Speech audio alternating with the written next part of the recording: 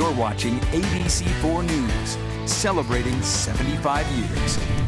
Officers who work in a special victims unit aren't just something you see on TV. Police here in Utah do it every day. That includes one officer in Lehi. ABC4's Brian Carlson shows us how his job changes from being kid-friendly to one you wouldn't want kids to see. It's today's Behind the Badge. This officer's day-to-day job takes a pretty significant change at the end of the Utah school year.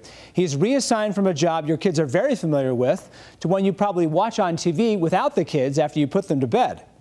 In the Lehi Police Department, when students throughout the city are out of class for the summer, a school resource officer shifts to investigating heinous crimes against children in an elite squad known as the Special Victims Unit. This is his story. They're prepared to go into life and be productive members of our community. And walking the halls of Lehi's Sky Ridge High School in June, school resource officer Blake Sweeten says the need for him on campus isn't the same as when scores of students come back here for the fall, and why Sweeten spends his summer working for the Lehi Police Special Victims Unit. How close is that to Law and Order SVU? Obviously, it's not as dramatic as you see on TV every day.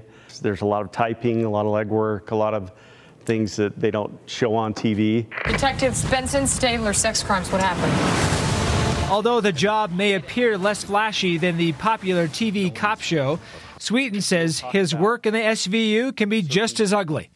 Many cases involve sexual crimes against children he can't shake from his mind and prefers not to share. There are a few things in the back of my head that will go to my grave with me that have been tough. That's where they'll stay.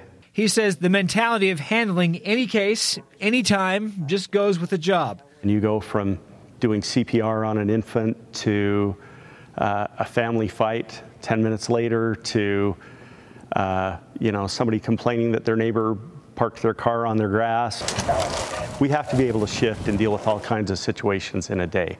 Fortunately for Sweeten, he loves being a police officer and enjoys sharing that during the school year with students. Part of my responsibility is helping them understand what's involved with it, not only the good things, but the bad things as well.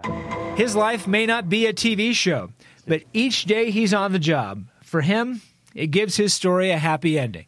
Now, during the school year, Corporal Sweeten also teaches a class about police there at the high school. He says it helps students be smarter about the world around them and helps him do his part, leaving kids a better world than the one he sees right now in his summer job. Back to you.